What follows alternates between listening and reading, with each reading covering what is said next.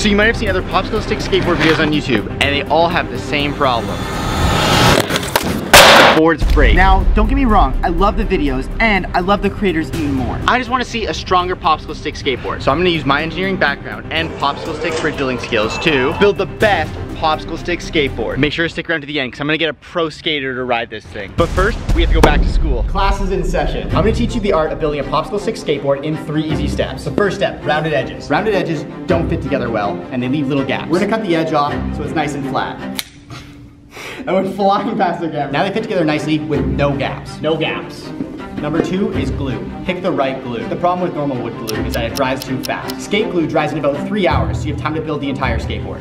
Pressure. Back when I built a bridge out of popsicle sticks, we used a hydraulic press to squish all the sticks together, and it made an incredibly strong beam. Now, I don't have access to a hydraulic press anymore, but I'll figure that out later. And if you follow these 3 steps, you too can have a very strong popsicle stick skateboard. Thanks for coming to my TED Talk. Let's get the hell out of here. I'm dying! To start building the skateboard, we're gonna need a lot of popsicle sticks. It's gonna be a weird scene. I finished off the whole box, and I need a faster way to get thousands of popsicle sticks. Did my glasses break? I posted up on the Walmart rooftop waiting for my dealer. Thank you very much, this is a massive box. We got the popsicle sticks now, 10,000 in the trunk. Let's go home and rip this box open. Oh my God. I mean, what did I expect? Gotta turn these rounded ends into flat ends. I built this jig and it holds 250 popsicle sticks at once. Oh my God. That was so much more hectic than what I thought. That was not chill at all. What do you think? Yeah, I mean, that was pure gold for me. Watching your face is hilarious. We're just gonna roll with this and get this entire box down here totally full. Now, whenever you're doing a build, it's always good to make a prototype. And I figured, if I can make a skateboard out of a singular popsicle stick, how hard would it be to make a skateboard out of 2,000? All right, I think we're ready for the full-size model. This is a skateboard. This is what we want at the end. What better way to make a skateboard than with 2 skateboards? So I'm gonna be using 2 skateboard decks as the mold. All right.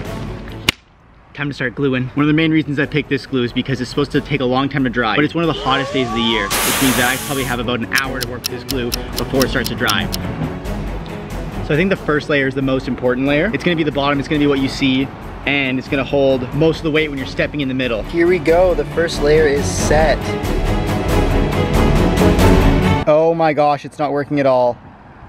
Oh no. Okay, that was a fail. Now it's half glued and it's falling apart. I have to fix this. I'm getting very frustrated. Ah! All right, I've closed almost all the gaps. I'm gonna try gluing it again, but I'm gonna use 2 hands this time. I hate it.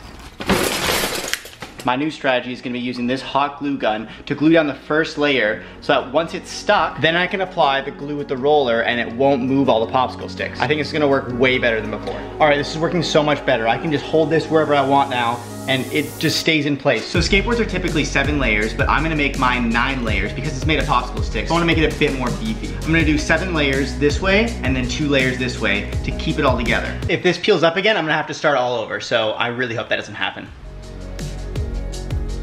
Okay, it's actually working, so I want this to be very, very strong, so I'm just gonna load it up with the glue. The glue's even stronger than the wood. Okay, now I have to work really quick, so let's go.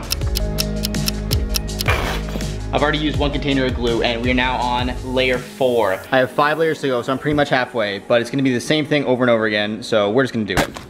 So 3 hours of gluing later, we're finally at the one last piece. I just have to put it in place. A bit of glue, the last piece of the skateboard.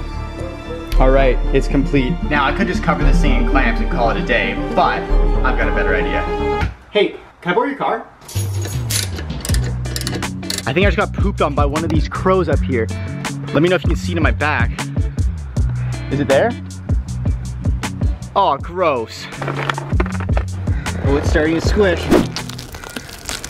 All right, I'm covered in bird poo and dirt now from laying on the ground. This is the best I could do. We've got a clamp up at the front, it looks pretty good. We got a clamp at the back, it looks okay-ish. It shifted a little bit here, but overall, it looks pretty good, and I know that it's applying a lot of force. I'm gonna let this sit overnight, and by the time I wake up in the morning, I'm hoping that it is rock solid and shaped like a skateboard. So I still have thousands of extra popsicle sticks, and I thought I would make something while I wait for the glue to dry. See if you can figure out what it is before I finish. Chop 3 popsicle sticks in half. drill holes in all 4 of these. You need a couple of pieces like this. The last piece we need looks like this, and now it's time to glue it together. Can you guess what it's gonna be? It's a butterfly knife. I have 8,000 sticks left. This took 9, so I can make about, I don't know, 1,000 of these. So it's the morning now, and the skateboard has been clamped under here for about 12 hours. All right, we slide it out. Okay, time to peel and reveal. I think this is gonna be really satisfying. Oh, I think it's looking pretty good. It's got a tail, it's got a nose, and it's a little bit concave down the middle. It's only a little bit busted, but it looks pretty good, and I think it's gonna turn into a pretty good skateboard once we cut it all out.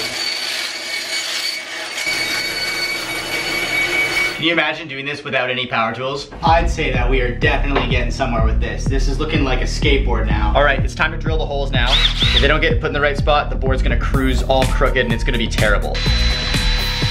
Our skateboard's looking kind of like a brick. It's very thick. So we're gonna sand it down and make it a bit thinner.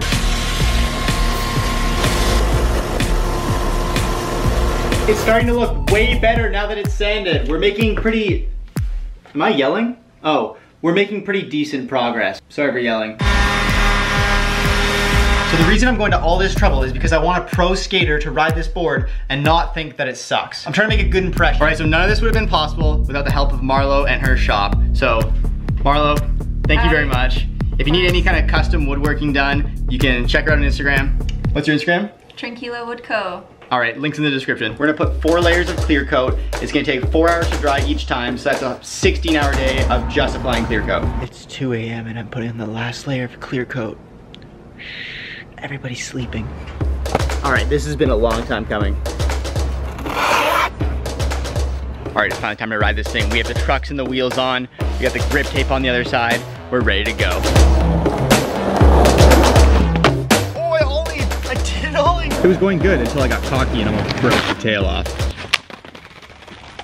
But I was determined to land a kickflip. Oh, so close. No! That's the best I got. That's pretty much the best I can do without breaking it. So I'm gonna get a pro skater to ride this. I spent 3 weeks messaging pro skaters trying to get them to ride this board. Unfortunately, it didn't work out. None of them can do it. So I've got my friend Nick here and we're about to make him a pro skater. What does it take to be a professional skateboarder? A lot of dedication and practice, I guess, yeah. But the most important thing, you have to get paid. Yeah. So if I pay you in beer right now to skate this, you'll technically be a professional. I guess so, yeah. So we've gone through the loopholes and now you're a professional. So I want to show you the skateboard and get your reaction for the first time because I did make this whole thing out of popsicle sticks. So here it is. Sick, man. Sick. Nice, dude. All right, the reveal.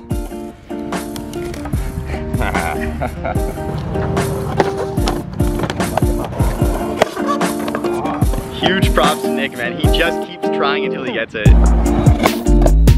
Oh, yeah, riding away. Nice. Yeah.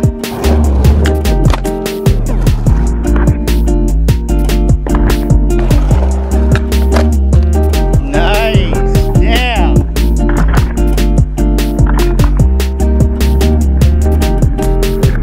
If you land on bolts, you're fine. If you land on the tail, it's gonna be a bad time. Okay, he's gonna try and hit the rail now, and if he hits it right in the middle, I feel like it might snap. I don't know. We'll see.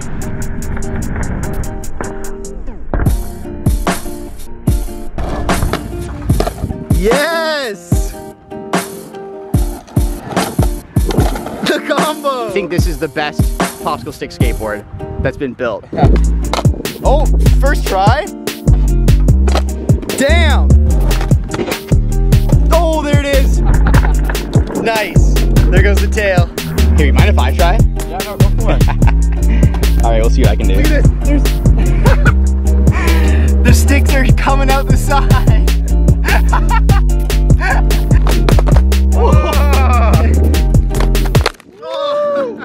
The second frame. Yeah, that's the tail and the nose now. Yeah. So you know what that means, right? Probably stomp it. Stomp it, dude. There it is, the best popsicle skateboard I could build. If you can build one better, let me know. Make a video.